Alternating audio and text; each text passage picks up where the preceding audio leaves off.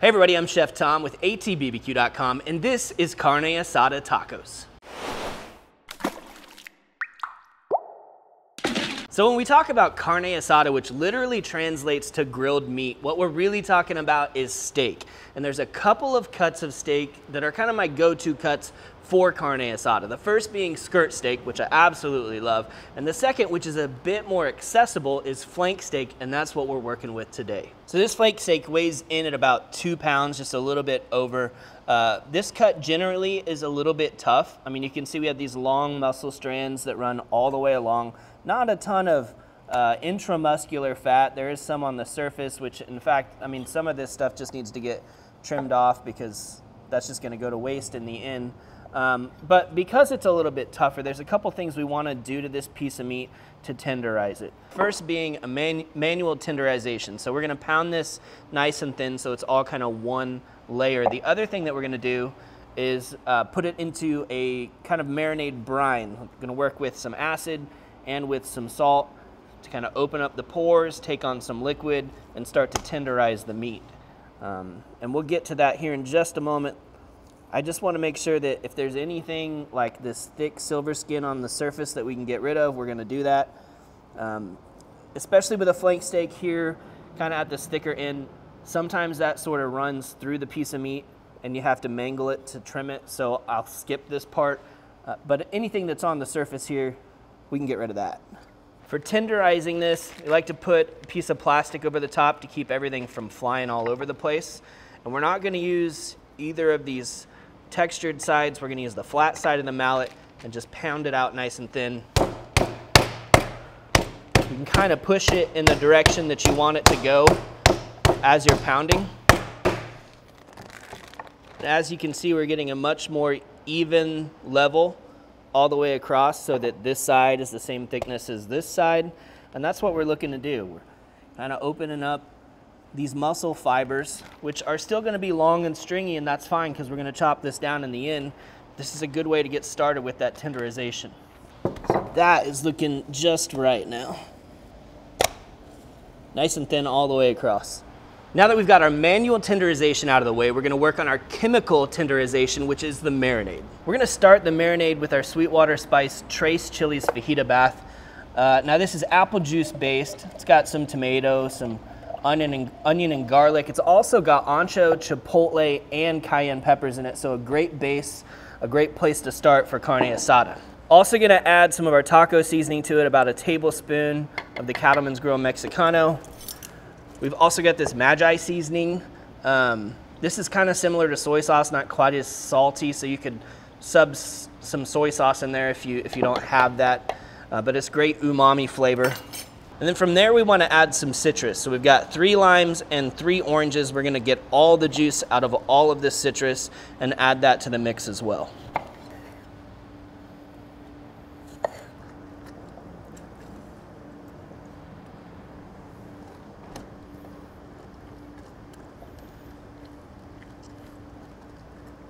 We've got all that juice we're gonna add. And then the last thing we're gonna do is about a ½ cup of chopped cilantro.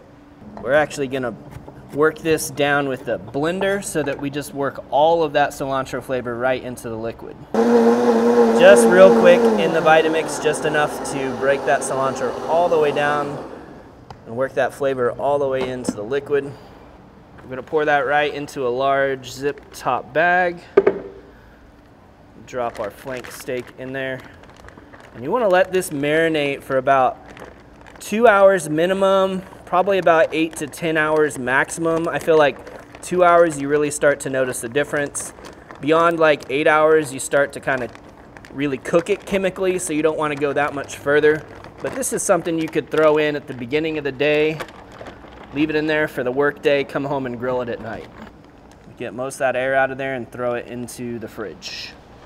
Today we're cooking on the Yoder Smoker's adjustable flat top charcoal grill. So we're gonna get started with 2 chimneys of lump charcoal. Throw a couple fire starters underneath each one. And we'll let these get just ripping hot until it's gray all the way to the top.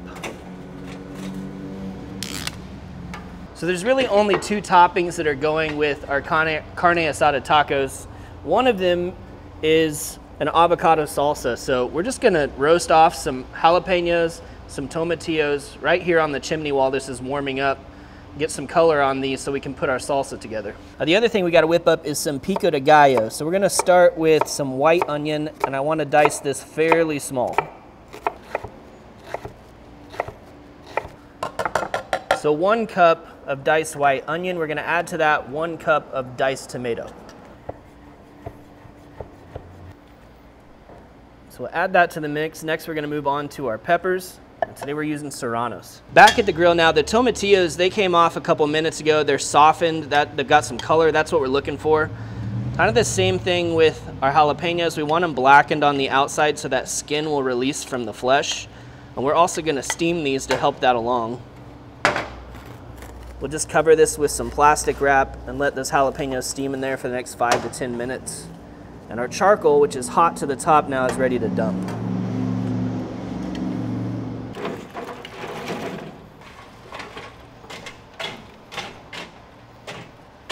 Now, serranos have got a little bit more heat to them than jalapenos, but you certainly could use jalapenos in their place if you like. We're gonna keep the heat today, using the serranos and just leaving those seeds in there. Got about a 1/2 cup of the serranos minced down. I'm gonna add that to the bowl as well. And then we need to break down about a 1/2 cup of cilantro.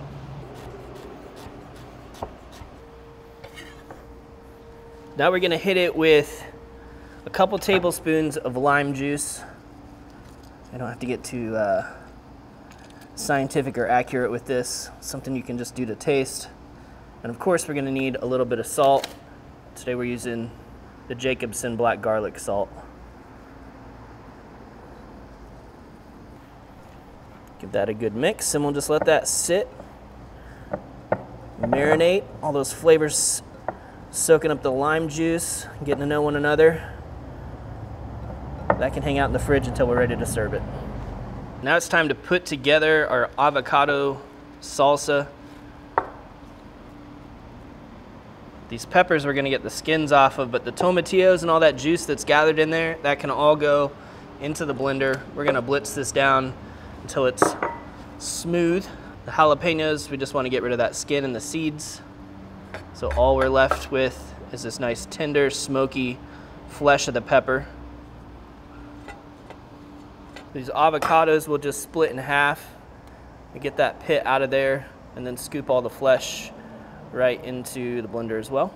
So this is a really easy salsa to put together. Obviously the majority of it is avocado. You could almost call this like a guacamole because there's not much more to it. Just a couple of peppers, some avocado. Of course we got the tomatillo, which kind of brings in the salsa aspect. And then we're just gonna do a little bit of salt and water to thin it out to your desired consistency. We're gonna use that same Jacobsen black garlic salt in the avocado salsa as we used in the pico. So we'll get juice of 1/2 a lime in here. We can always adjust this later if we want a little bit more. That's a good jumping off point.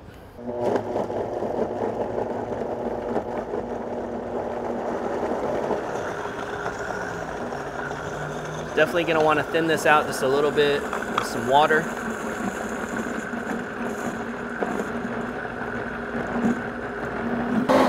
All right, it's looking smooth. Let's check the consistency here. Yeah, see, I want that to the point where you could almost like squeeze it out of a bottle if you wanted to. It should be able to kind of coat everything that's going on top of that taco. This is looking really nice. Let's taste it. Ooh, so creamy. You definitely get that fresh avocado flavor with the back end heat from the jalapenos, which have got a good kick to them today. Nice smokiness, salt's right, acid's right. I'd say we're good. We're ready to grill off the flank steak now, so it's coming straight out of the marinade and onto the grill.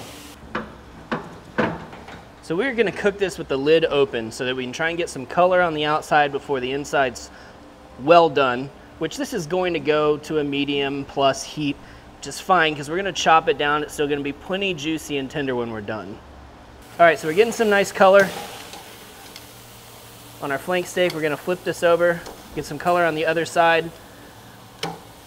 And this will be fully done by the time we get a little bit of color underneath there. So we'll be pulling this off here in just a few minutes. All right, so flank steak's looking good. We're gonna pull this guy off. I'm just gonna let this rest here for a few minutes before we chop it up. And while we're doing that, we're gonna throw some tortillas on the grill. So shout out to Caramelo for sending us some of their pork fat tortillas. Not only, I mean, I would pay as much as they asked us to use these, but they are so kind that they send them to us just to use for these videos, and we appreciate you guys so much. So they just need a little bit of time to kind of puff up, get a little color on there.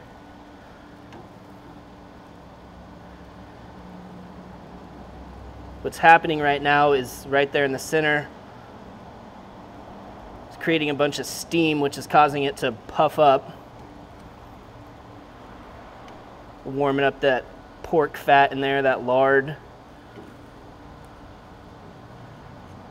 We get just a little bit of color, which turns into a little bit of flavor.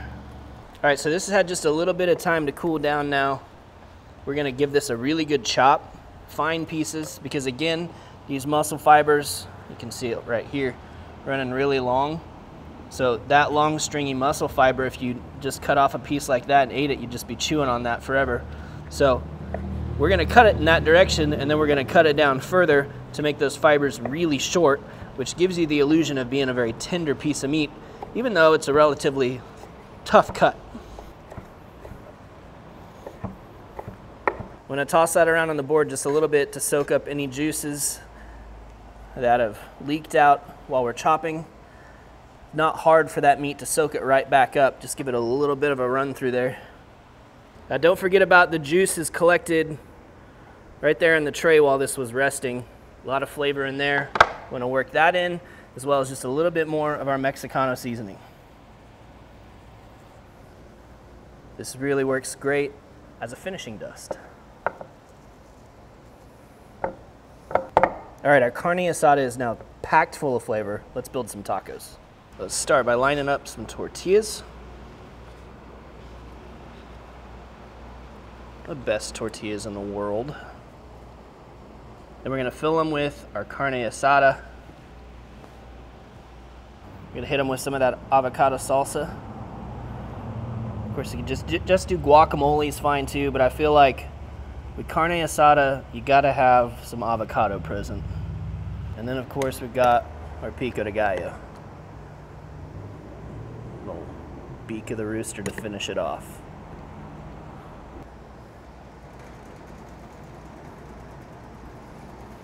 Now if I'm gonna do a cheese with our carne asada, a nice dry crumbly cheese like cotija is the way to go. All right, let's get a bite.